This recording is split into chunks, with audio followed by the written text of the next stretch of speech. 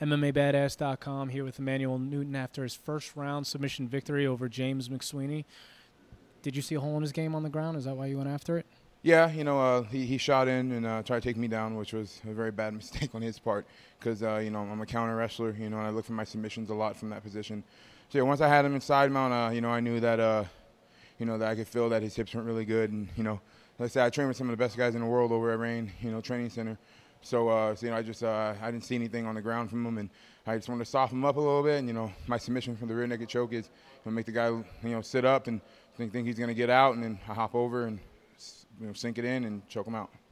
You didn't take any damage in this fight aside from one leg kick. It seemed like it was all that he landed. Two leg kicks. I feel it in my leg. It's nothing. Nothing to write home about. But definitely, he definitely landed a couple leg kicks. His stand up was slick like I thought it was going to be. But he made the putting me in the position to try to take me down, and that's where he messed up. And what's next for you? What are you looking for after this fight? Man, I'm just like I'm on the roller coaster right now with MMA. That's how it is. The sport is. So just going where the money is, and wherever the sport takes me, and just continue pushing forward and winning fights.